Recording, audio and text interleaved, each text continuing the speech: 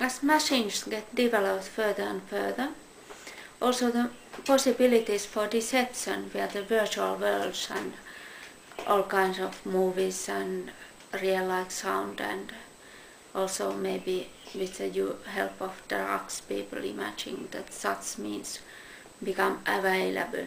So one of the threats that people feel today, and even also the younger people who are more used to technology, come to think of is that what if you live in a really faked world?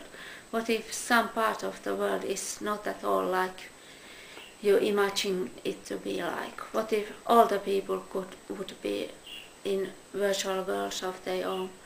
So what would then happen? What would be the best strategy of life, and how will the world then be arranged?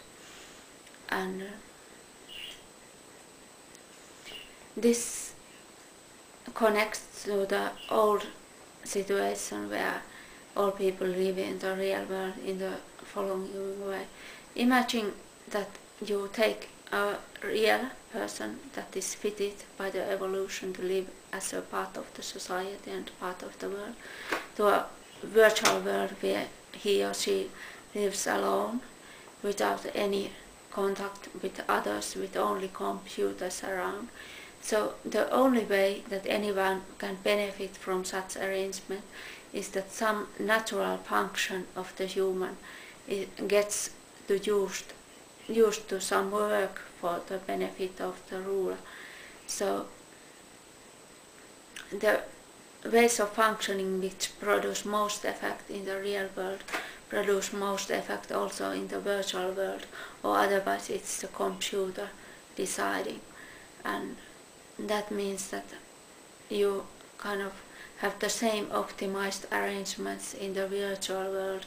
That means moral as the best option as in the real world. So moral and happy life are musts for the builders of such systems.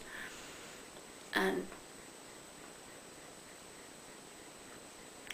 well, I hope that you will watch my video about rationally grounded moral.